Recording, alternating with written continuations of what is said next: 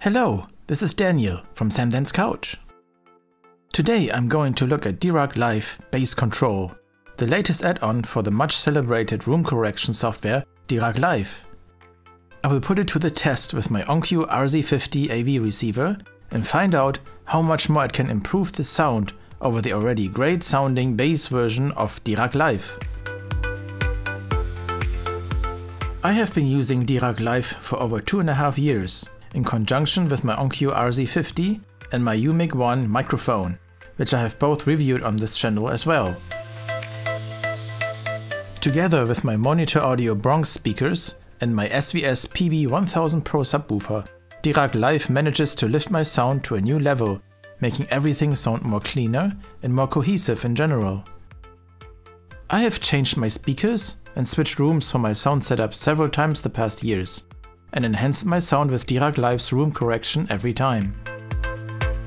Now, Dirac released the optional paid Bass Control add-on, which promises to eliminate variations between listening positions and to allow smooth, even bass distribution throughout your room, delivering deeper, smoother and punchier bass regardless of the position of the subwoofer. This add-on works with one subwoofer as well as several subwoofers.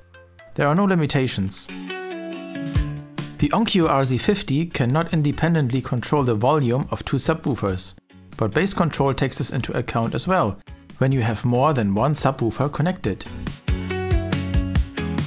I am running a 5.1 Dolby Atmos system right now with one subwoofer connected. And as it is, my room is not the perfect room for perfect acoustics, and I had to set up my speakers as the room dictates it, which is making the use of room correction even more important and really puts the system to the test. Placing your subwoofer at the perfect position is not always possible, especially if you don't have a whole room just dedicated for a home movie theater and live, for example, in an apartment. So the subwoofer becoming locatable by your ears can become a problem when you want even sound distribution from your sound system.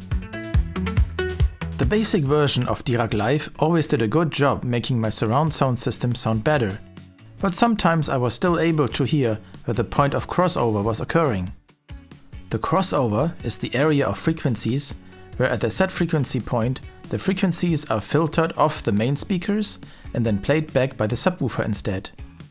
It always felt like it to me that there was a slight hole between the low lows of the main speakers and the high lows of the subwoofer. This is something Bass Control promises to fix, so let's see how well it will work on my setup.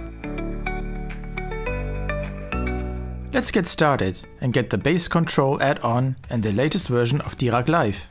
When you already own a Dirac Live license, just log into your account on the Dirac website and go to your profile, selecting Shop.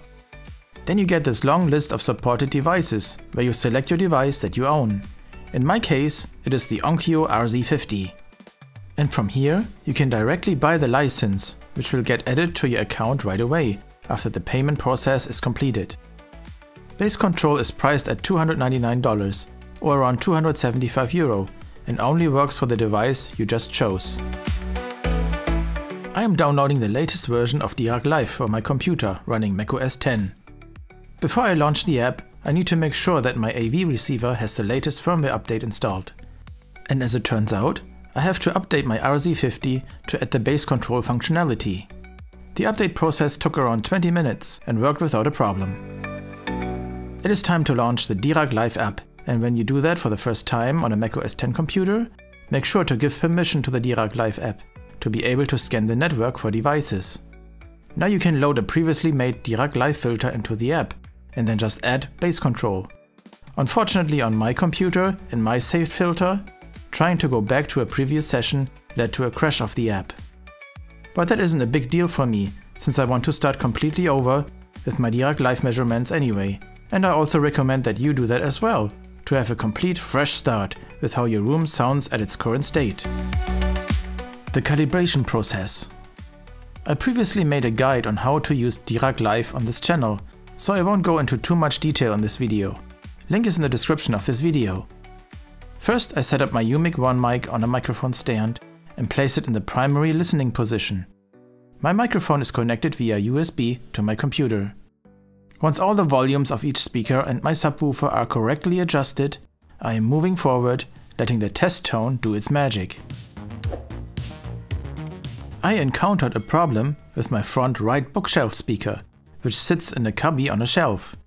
The speaker was vibrating hard when running the initial test tone. I quickly figured out the problem. Since the back part of my speaker faces a wall, the bass was way too emphasized, making the internal components of the speaker vibrate. Putting a foam plug inside the back part of the speaker solved this problem, and I'm continuing running my calibration for each measuring position. Once all the measuring positions are done, I see the first results of my measurements. On the right side of the app, we have 3 new buttons. The first button gives us access to the standard Dirac Live room correction that we know and love. The second button is called Bass Management, which is a new and free addition to Dirac Live. It automatically determines the crossover settings for each speaker. You can manually change the crossover settings as well if you wanted to, and export a new Dirac Live filter from here with a click on the button Proceed to Filter Export. And the third button gives us access to bass control. You can manually change the calculated crossover settings here for each individual speaker as well, but I leave it at its determined settings. You can also see here how bass control set a target curve to boost the bass and smoothen over the crossover section. This is also completely adjustable, but I do trust the automatic algorithm and click the calculate button on the lower right. Bass control does its calculations for all connected speakers and subwoofers. This can take a little while depending on how many speakers you have set up and how powerful the computer is that you are using. And once it is done, I can just transfer the brand new filter to my Onkyo receiver. The RZ50 has 3 safe slots for Dirac Live filters. So for this test, I'm not only keeping the regular Dirac Live filter, I will also save a filter with the regular bass management enabled. And of course a filter that I have just made with bass control enabled. Live demo. I'm going to play you a song that we have created for our channel to demonstrate the differences between the 3 Dirac Live modes. As there are the regular Dirac Live room correction, the Dirac Live with bass management, and last but not least, Dirac Live with bass control. Please keep in mind that this sound demo doesn't reflect the sound quality of the room correction, nor the speakers. Recording a room is never an ideal thing, but it can demonstrate how big the differences between the 3 modes are and give you an idea of differences in sound. I highly recommend that you are using headphones for this part of the video, since you want to especially listen to the differences in bass. Welcome to Sam's Couch. If you're a gamer or tech-savvy too, Sam's Couch has the latest info for you. Sam's Couch. PlayStation, Xbox, Nintendo, or PC, what should we play? From retro to future, we'll keep it coming your way. Sam's Couch. So like and subscribe today. Sam's Couch. Welcome to Sam's Couch. Whoa, whoa. Welcome to Sam's Couch.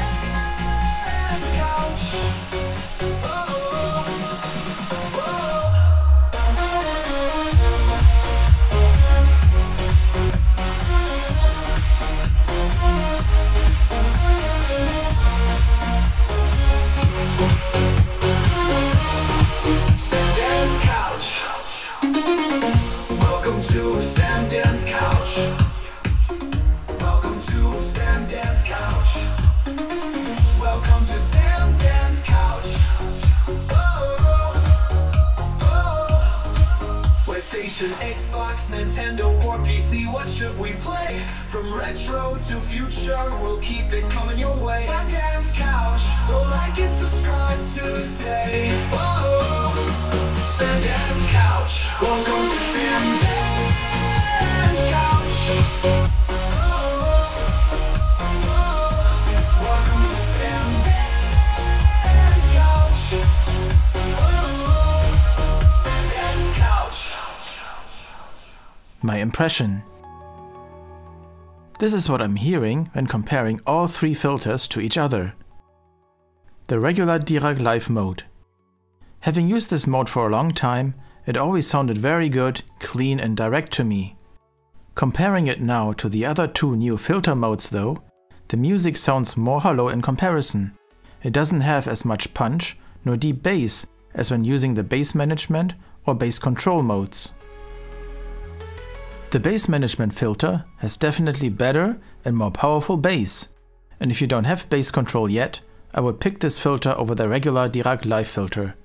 But to my ears, it sounds like there is a gap right around the crossover frequency, which makes sense since bass management only determines the crossover settings, but does not do any computational work on smoothing this area over, which bass control delivers. By missing this feature, it makes the deep bass stay more separated from the remaining part of the music coming from the main speakers. With the third filter featuring bass control, the music sounds complete and well-rounded. There is no sound gap at the crossover frequency anymore, and the bass smoothly transitions from the main speakers over to the subwoofer. The speakers are perfectly marrying to the subwoofer. The bass also has more punch to it in general, and that is more punch not only in the deepest parts of the song, it is powerful all the way around without being overwhelming at the same time. I'm impressed already how much better my setup sounds now with the help of bass control. Listening to more music. What about some other music? I always liked playing the soundtrack of my teenage years when listening to new speakers and headphones, to be able to properly judge them. And this soundtrack of mine is Guns N' Roses with their 2 Use Your Illusion albums. I'm very familiar with the songs, and I couldn't wait to compare the different Dirac Live filters with it. With the standard Dirac Live filter, I did miss the iconic bass from Duff and the powerful bass drum from Matt Sorum. It was there, but not as pronounced as I like it to be. Now listening to the same songs with bass control enabled, I definitely get a clean and punchy version of the bass as well as the drums, which is awesome. Compared to the regular bass management filter, the instruments sound even more cohesively mixed, and the songs sound better than ever. As a good example of very well mixed Dolby Atmos music is the song Nothing Is Lost from The Weeknd, which makes you feel like being in a movie theater when listening to it. And with bass control enabled, the whole song sounds more bombastic than ever before. For some different kind of music, I'm listening to the German band Deichkind. The song Keine Party has a powerful constant beat. With my new bass control filter, I can hear the lyrics clearly, while the bass doesn't sound disconnected from the rest of the song, nor does it drown the rest of the song either, retaining its punch and connecting to the rest of the instruments perfectly. With just bass management, the beat is actually a little too present for my taste, and it is not as integrated as it is with bass control. For the rock segment, I like to listen to the band Måneskin with their song Blah Blah Blah. The bass drum is very present and drives the entire song with its power, which bass control really takes this up front. For some classic rock, I listen to Tom Petty and the Heartbreakers. A One-Story Town sounds clean and the bass is nicely present while not being overwhelmingly upfront. Testing with music that is a little older helps determine if there's too much and over-exaggerated bass in your filter settings.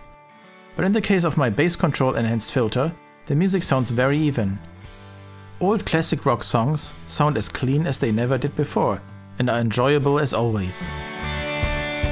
For my final test, I let Iggy Azalea make it bounce.